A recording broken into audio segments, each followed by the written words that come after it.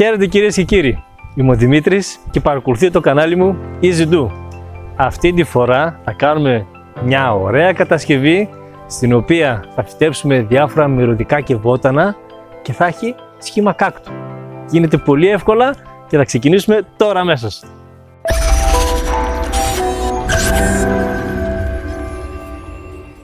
Λοιπόν, για να ξεκινήσουμε, πρώτα θα σας πω τι υλικά χρειαζόμαστε. Θα χρειαστούμε μία σωλήνα φι 125, 4 ταφ, 4 γωνίες. Αυτά για να γίνει η κατασκευή του κάκτου. Από εκεί και μετά την κατασκευή ή θα την βάλετε απευθείας μέσα στο χώμα ή θα φτιάξουμε μία βάση με μία παλιά ρόδα. Και ξεκινάμε. Και για αρχή θα σας δείξω πώς γίνεται η βάση. Γιατί μπορεί κάποιος να θέλει, όπως σας είπα, να το βάλει απευθείας στο χώμα, κάποιος όμως θέλει να φτιάξει τη βάση. Λοιπόν, παίρνουμε ένα κομμάτι χαρτόνι. Το βάζουμε στο πάτωμα. Εδώ. Μετά παίρνουμε το λάστιχο. Στο οποίο λάστιχο θα βάλω μέσα στον πάτο ένα κομμάτι πλεκτό σύρμα. Το βλέπετε. Θα το σμπρώξω μέσα.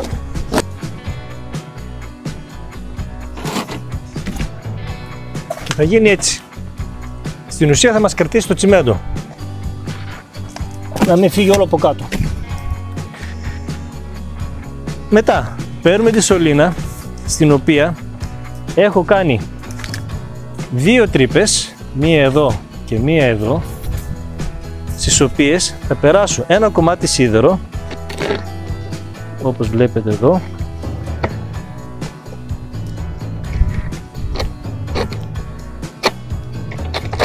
και θα γίνει έτσι. Αυτό το κάνω γιατί αυτό στην ουσία γίνεται η ρίζα του σωλήνα. Δεν θα μπορεί να γυρίσει ούτε έτσι, ούτε προς τα πάνω, ούτε προς τα κάτω. Θα μείνει εδώ. Όταν θα στεγνώσει το τσιμέντο φυσικά. Και το τοποθετούμε εδώ στο κέντρο. Αυτό που χρειάζεται τώρα είναι να το γεμίσουμε με τσιμέντο. Ευτυχώς για αυτή τη δουλειά έχω ένα πολύ καλό βοηθό σήμερα. Έλα μάστορα.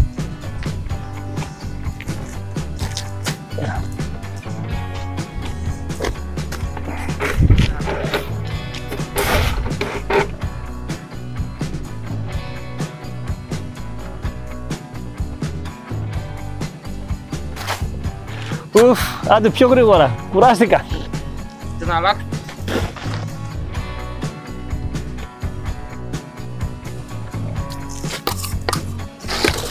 Πάρα πολύ ωραία.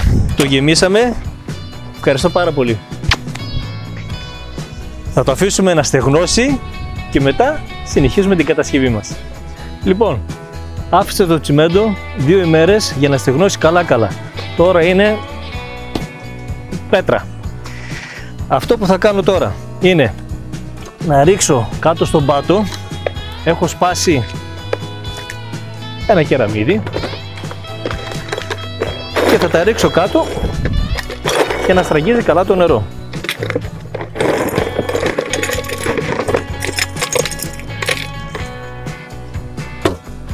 Ωραία. Τέλεια. Θα το γεμίσω με χώμα μέχρι κάπου κατά εδώ για να συνεχίσουμε την κατασκευή με τις σωλήνες.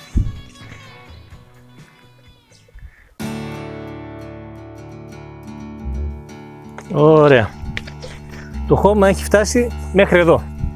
Τώρα, όπως βλέπετε εδώ κάτω έχω τις 4 γωνίες και τα 4 ταφ. Ξεκινάμε με το πρώτο ταφ.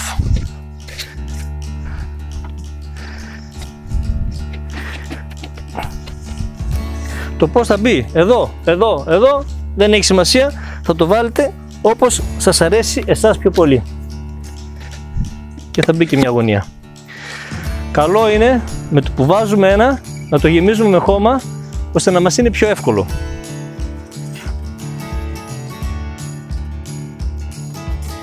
Ωραία, μπήκε το πρώτο. Πάμε για το δεύτερο.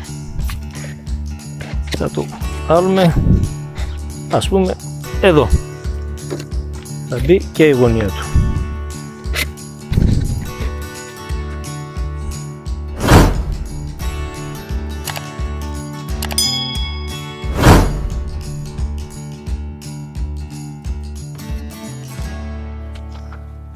Πάρα πολύ ωραία. Τώρα θα το βάψουμε. Και γι' αυτό το λόγο θα χρειαστώ την καλύτερη δυνατή βοήθεια. Παλικάρια, ελάτε. Τα δυο τα τζιμάνια εδώ πέρα θα το περιποιηθούν αναλόγως. Καταλήλως.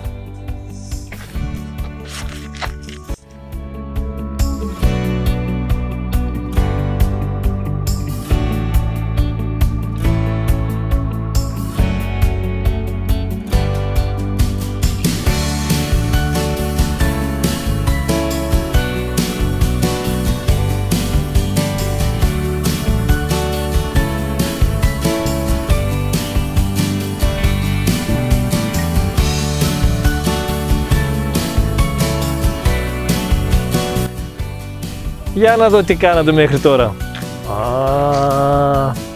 Παιδιά, κάνατε άψογη δουλειά.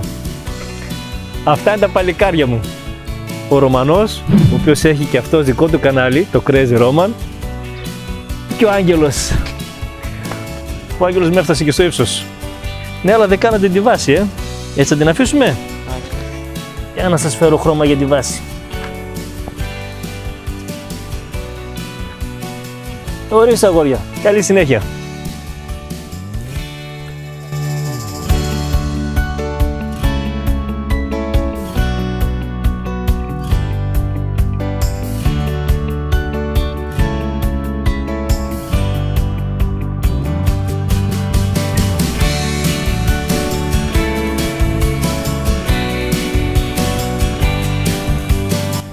Για να δούμε τώρα και τη βάση. Παιδιά, κάνατε υπέροχη δουλειά, πραγματικά. Για να δω. Ακόμα δεν έχει στεγνώσει καλά. Θα περιμένουμε μέχρι αύριο και θα το συνεχίσουμε και θα δείτε τι φανταστικό αποτέλεσμα θα έχουμε. Στέγνωσε και η σωλήνα μας, είναι έτοιμη.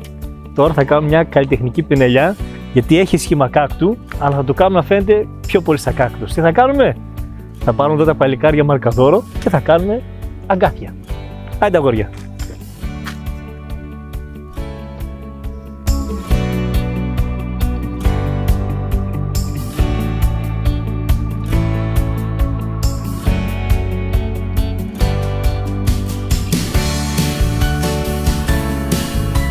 Παιδιά, πραγματικά πιστεύω είναι υπέροχο. Μια μικρή πινελιά που λένε, αλλά έχει αλλάξει όλο το αποτέλεσμα. Και όσο το βλέπω εγώ από μακριά, είναι φανταστικό. Σας ευχαριστώ πάρα πολύ.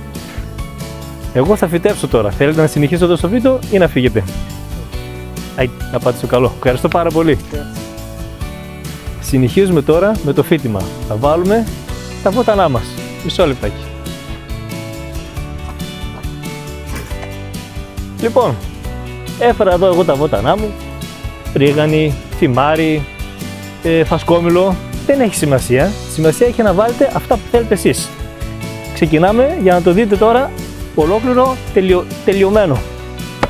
Λοιπόν, πάμε το φυτό μας. Έχουμε ήδη χώμα μέσα από την προηγούμενη φορά. Προσθέτουμε λίγο.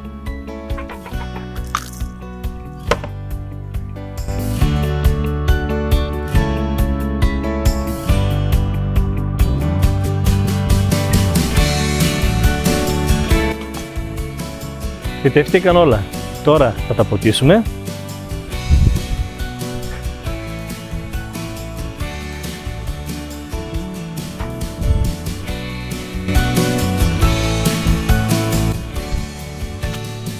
Και είναι έτοιμο. Μια υπέροχη κατασκευή που μπορείτε να την έχετε είτε στο μπαλκόνι σας είτε στον κήπο σας, όπου και αν την έχετε θα ομορφαίνει ο τόπος.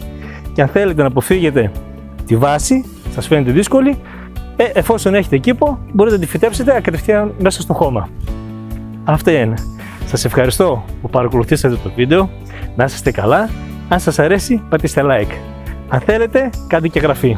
Να είστε καλά και καλά να περνάτε. Γεια σας.